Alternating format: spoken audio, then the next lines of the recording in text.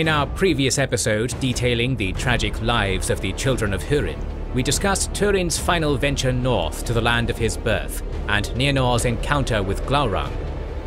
With Turin having found a new place for himself as a warrior among the men of Brethil, he believed that the dark shadow of his doom had been cast aside. Yet the coming of Nianor to the forests in which her brother now resided would serve to bring upon the children of Hurin their final end. Following the orcish ambush of Mablung and his companions, Nianor had fled so far that she reached the burial mound of Finduilas. In a brutal storm, a company of the men of Brethil, led by Turambar, came upon her. While he initially believed her to be a wraith in the terrible conditions, Turambar showed great kindness for the silent maiden, innately understanding that a terrible story lay behind her current malaise. She was then given the name Niniel, or Maid of Tears, and looked up and shook her head before repeating the name, which was the first word she had spoken since her encounter with Glaurung. The next day, she was brought to the Ethelbrandir. However, she fell under a severe fever on the journey, which required Brandir to utilize all his healing skills. She would sleep peacefully only when Turambar sat by her side. In the period after her sickness, she was required to learn the art of speaking again, and she took to this with great intelligence and continued joy at her progress. At this time, Brandir fell madly in love with Niniel, but she viewed him as a brother, and it was to Turambar that her heart was given, as they remained unaware that they were siblings. When she came to full health once more, much to the chagrin of Brandir, Turambar asked for Niniel's hand in marriage, with the leader of the men of Brethil counselling against the union due to the shadow which lay upon Turambar. When Brandir revealed who Turambar was and the fate of Nargothrond, Niniel hesitated, though when the spring came she agreed to marry him, and in the midsummer they were wed. Their joy was not to last, as Morgoth, tired of the defiance of the men of Brethil, tasked Glaurung with bringing fire and death to the forests where they made their home. This left Turambar in a dire predicament, as he remained uncertain whether his intervention would aid the stricken men of Brethil or bring his doom to bear upon them.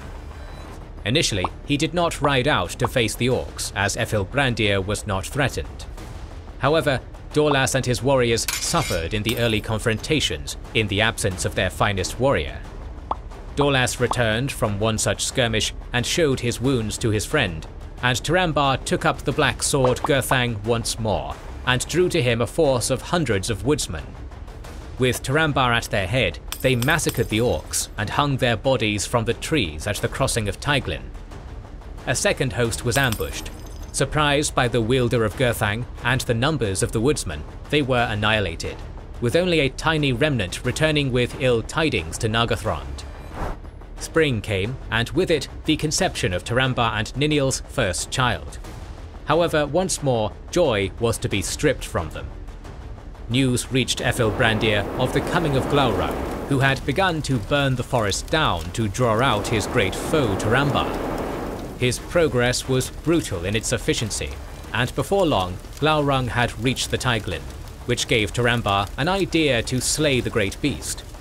Taking with him Dorlas and a relative of Brandir, Hunthor, as the only men brave enough to face the dragon, Turambar set out despite the protests of Niniel, and before long they came to the Nengirith.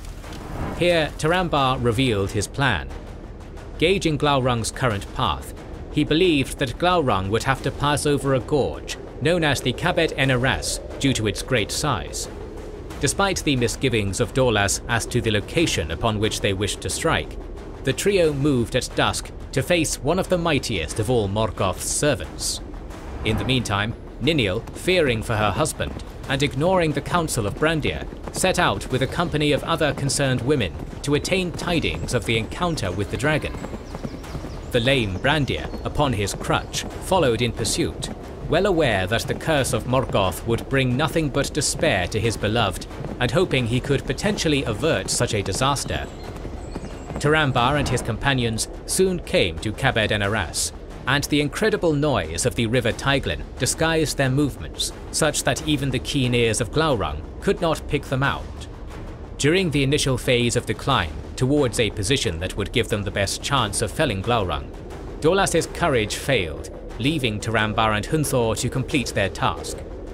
As they continued their crossing, the reek of the dragon was as such to make the two men dizzy, causing them to slip, only barely clinging to the tree stems. At the top, they waited for Glaurung to arrive and lodge himself in a favourable position during his crossing. Even the dragon's movement was brutal and violent, and had the duo been any closer, the burst of flame he let out would have slain them. Yet they survived, and quickly began to clamber along the cliffside to reach the dragon. The ever-fearless Tarambar hastened towards his foe, and in the process slipped, only to be saved by Hunthor. As he began to thank his companion, a great rock fell upon his head, and his corpse tumbled into the Teiglin. Tarambar rued the curse which lay upon him and had slain such a brave man, yet he steeled himself for what lay ahead.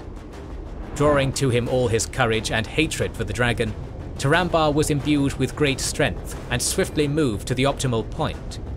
He did so just in time for the dragon's underbelly to drop downwards into the gorge as he dragged his great weight across it. Hurin then drew his sword and thrust it to the hilt into Glaurung's gut. The scream Glaurung let out shook the entire forest, and the thrashing which accompanied his final moments threw Tarambar loose. And if not for his strength of will, he would have also been slain. Tarambar once more braved the crossing, made his way to his dying foe, and looked upon him devoid of pity.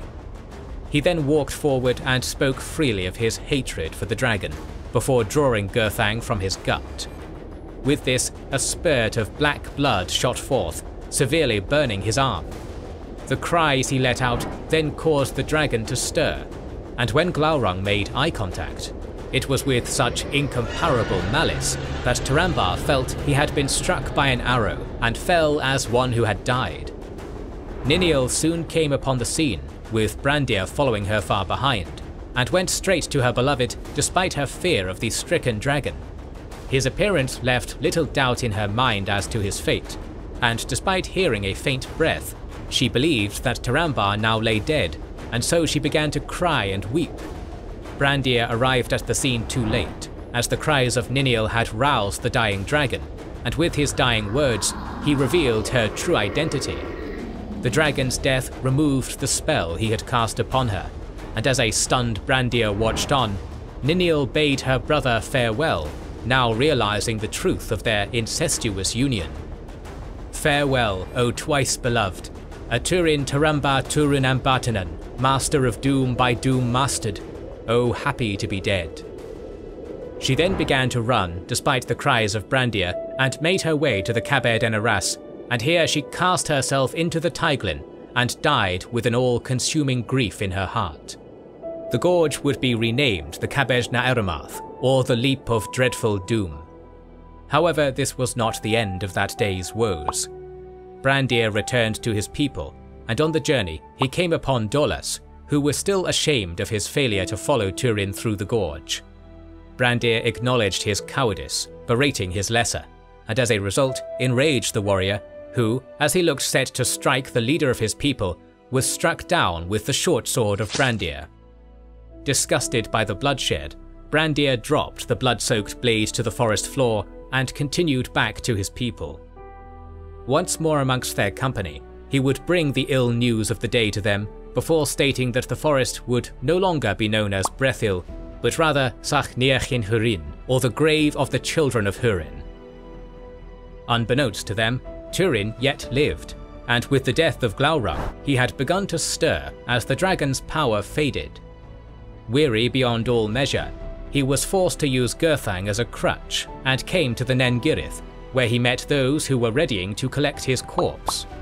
Brandir then told Hurin of the death of his beloved, and although he would not believe it at first, his anger at Brandir and accusations that he now lied drove the latter to reveal Niniel's true identity. Then a great rage overtook Hurin, and he drew Gurthang from its sheath. Brandir, unarmed as he was, did not allow fear to overtake him and didn't flee, allowing the black sword to kill him. Those who witnessed the slaying fled from Hurin in fear, and he was left alone. causing him to wander mad with grief through the forest, trying to convince himself that his sister still resided within Doriath. This illusion came crashing down around Turin as 12 elvish huntsmen, with Mablung at their head, came across the weariest of warriors within Beleriand. The tidings that Morwen and Nienor had left the girdle in search of Turin shattered what strands of willpower remained to him, and in his grief he cursed Doriath before fleeing from the huntsmen. Mablung ordered that they follow him, but Turin outran his pursuers with ease, and came to the Kabet Naeramath. Here he was unwilling to sully the waters in which his sister now lay, and instead drew Gurthang one final time. He said to his blade, "Hail, Gurthang, iron of death, thou alone now remainest. But what lord or loyalty dost thou know, save the hand that wieldeth thee? From no blood wilt thou shrink? Wilt thou take Turin to Rambar? Wilt thou slay me swiftly?" And the blade responded, "Yea, I will drink thy blood, that may I forget the blood of Beleg my master, and the blood of Brandir slain unjustly. I will slay thee swiftly." Turin placed the hilt on the ground and cast himself upon the black sword, ending his life. Too late did Mablung come upon his friend, and when the men of Brethiel came down from the Nen Girith, they told him of what occurred.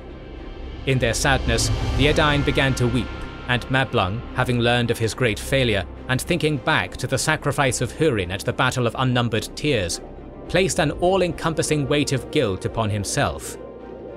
The dragon's remains were burnt in a great pyre, and Turin's body was placed upon the shoulders of his companions and burned within a high mound, with the shards of Gurthang beside him.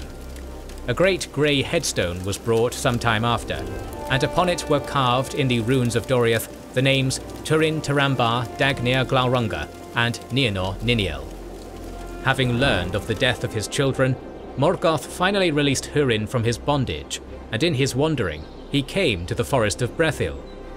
Coming to the Kabet Naeramath, Hurin would not look upon the great stone, for he knew what was carved upon it even then. He had also noticed that he was not alone, for a fellow aged wanderer sat in the shadow of the headstone.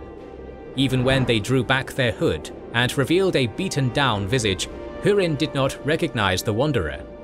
However, the instant they locked eyes, he knew her to be his wife, Morwen Elethen, who informed him that she too was now spent and would pass with the setting of the sun. Hurin did not respond, and instead sat beside the stone with Morwen in his arms, and as the sun went down, she sighed and clasped his hand. Then she was still, and Hurin knew she had passed, leaving him alone and broken beneath the shade of the headstone of his children. Our chronicler concludes this story with these words: "Here ends the tale of the children of Hurin, longest of all the lays of Beleriand." The concluding documentaries on the history of the First Age will focus on the fall of Gondolin and the War of Wrath. We plan to cover the battles of many other fantasy, sci-fi and space opera universes, so make sure you have subscribed and pressed the bell button.